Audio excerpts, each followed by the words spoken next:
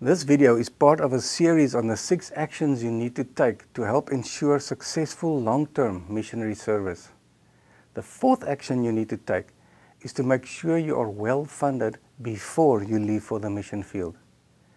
Very few mission organizations are able to pay their missionaries and expect them to raise their own support from individual Christians and from churches.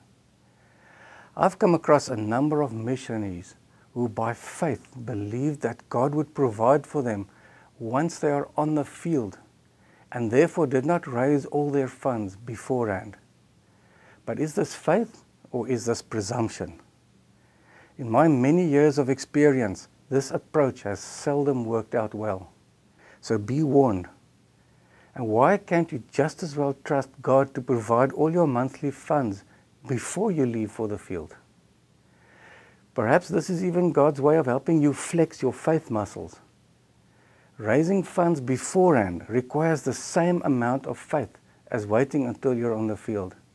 Certainly, it requires more faith than it does presumption. Jesus, in his loving kindness, gave us good advice, saying this: "For which of you wanting to build a tower doesn't sit down first and compute the cost to see if he has enough money to complete it?"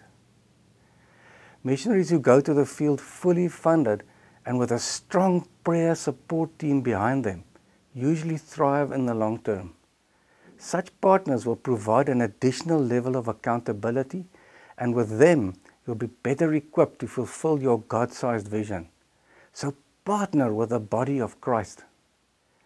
If you don't know how to go about fundraising, why don't you do our free course called Personal Fundraising for Missionaries?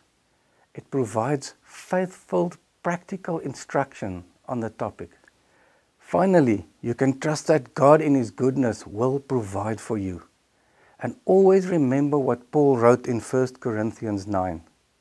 The Lord has prescribed that those who preach the gospel should receive their living from the gospel.